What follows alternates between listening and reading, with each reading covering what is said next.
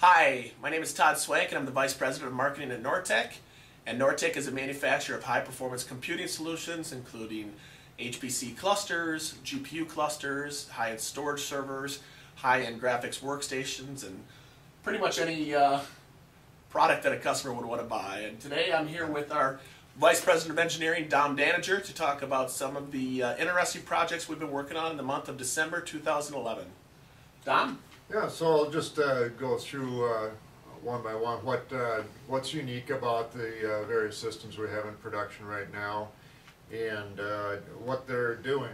It's always kind of interesting, at least I find it interesting, particularly in the high performance field. That a lot of it's leading edge science, and anybody that's fascinated by science or innovative technology usually finds that interesting. First off, we've got a cluster that we're in the process of building for the University of Minnesota. It is going to be doing computational fluid dynamics. A lot of that centering around the wind turbine industry and increasing the efficiencies of wind turbines. Another unique thing about this cluster, it's our first based on AMD's new Opteron 6200 series, the Interlagos. What's been challenging about the Interlagos is that it requires an extremely new operating system in order to support some of the special instruction sets that have been introduced here with Interlagos. So it's been a challenge working with extremely new kernels. We are using the Warewulf operating system on this, or Warewulf Cluster Management, and that has caused us to have to break some new ground here. Also incorporates quad data rate InfiniBand and some other things like interesting things like that. Another project we've got in-house is for MIT.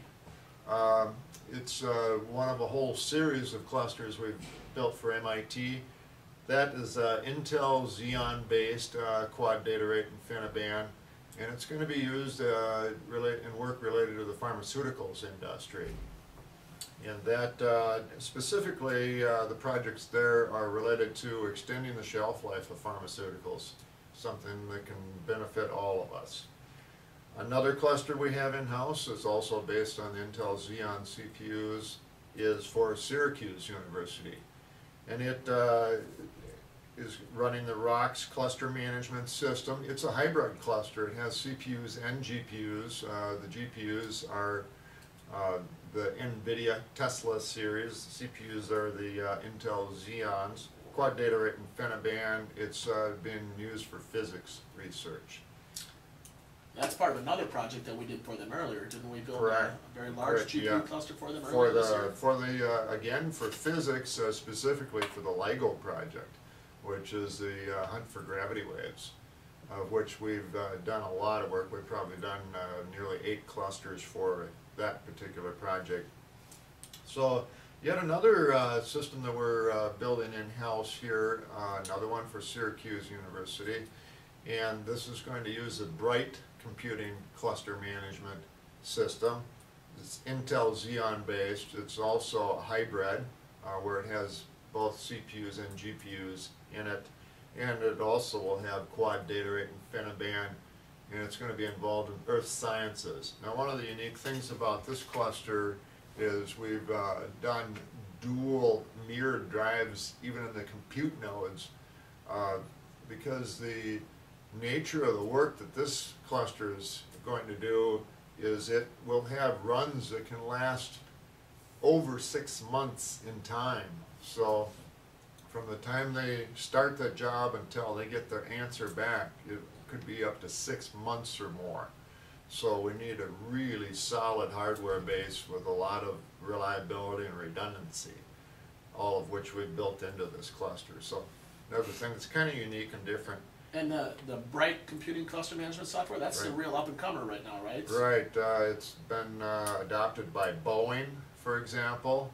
It originated out of Holland, and it's been in existence about 7 years or something like that. It's only been in the U.S. about 2 years. But it's Linux-based, but it has got an awful lot of GUI support. So graphical user interface support. So you know, it is a commercial product, so it's not a completely open source product, but it does make it easier for a lot of users to use.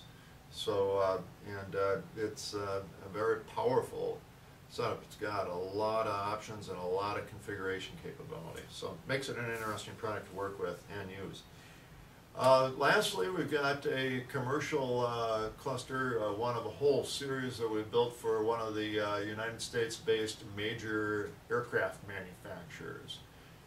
They're finding some huge productivity increases by doing more and more simulation work in their engineering and aircraft design.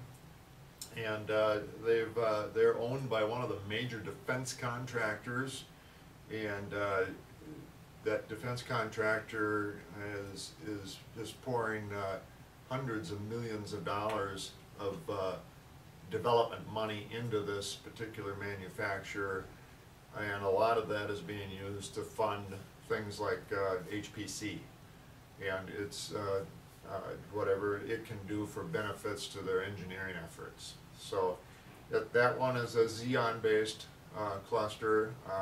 We are doing the burn-in for it. The actual cluster management software will be installed at the customer site by the customer. It's quad data rate InfiniBand, and it is just purely Intel Xeon based. So.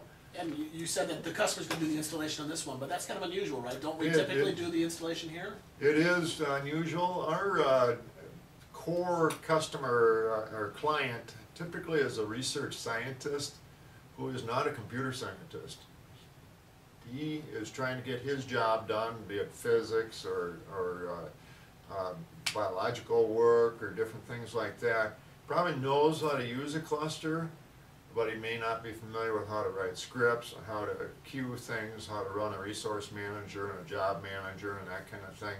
So oftentimes we'll assist them and let them have remote access to the cluster while it's here, let them test it, teach them how to use it, and they can get their software and their data loaded on it and running. So they're very comfortable with it when it arrives at their doorstep, and it's a simple matter of putting it in their facility, connecting the power and the network to it, and it can be up and running and in production that same day. Wow. So I bet they really appreciate that. they love it. It gives them what we call the warm and fuzzies. Very cool. Well, it sounds like you and the team and Nortech Tech Room have been quite busy this month. Very busy. That's a good thing, and we're looking forward to bigger things in 2012. That's right. We'll be back at you later to talk about that when the projects are in-house. That sounds fantastic, Dom. I really appreciate your time today. Once again, it's Dom Daninger, Vice President of Engineering at Nortech, and I'm Todd Swank, Vice President of Marketing for Nortech. And if there's ever anything we can do to help you out, please check out our website at www.nortech.com. That's NOR-TECH.com. Or give me a call. My number is 877-808-7438, and I'll make sure to connect you with one of Dom's team or to one of our cluster sales specialists. So thanks so much, and hope you have a great day. Thank you.